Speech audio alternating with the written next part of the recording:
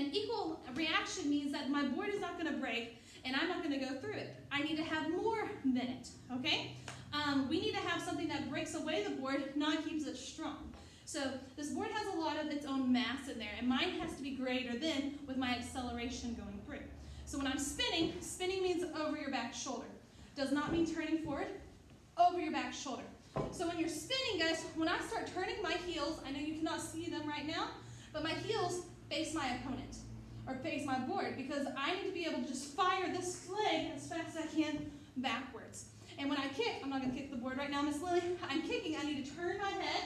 And when I kick, I want to actually kick past the board. I want to kick on this side at least this far behind the board. I do not want to stop at the board. If I stop there, guys, that equal reaction is going to happen and it's not going to do anything. We need to be able to have something split. So we're here, you're going to turn, and you're going to go through that board. All right, guys, I want you to go practice kicking a tree. Now, the tree is not going to break in half, so don't get your hopes up with that, but it needs to start shaking. And that's going to give you something hard to aim at and something to work on. And you'll start feeling the differences in your kicks. Don't pull back too quick. You want to go ahead and hit out. Wear sneakers too. Yes, wear sneakers. And or let your parents hold a pillow or a suitcase or a life jacket or something for you to aim at and hit, guys. You got this. Work it hard. Let's go.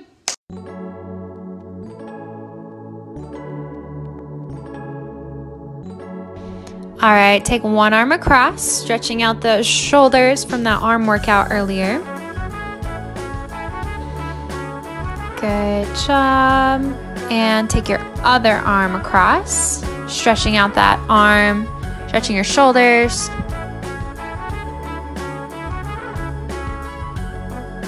Take one arm over and behind your head, pressing it down.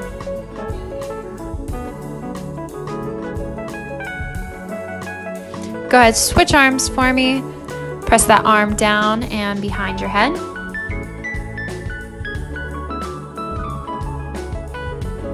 Here's a tricky one. Go ahead, lace your fingers behind your back.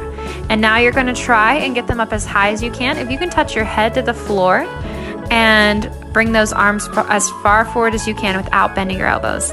That's awesome. Way to go, guys.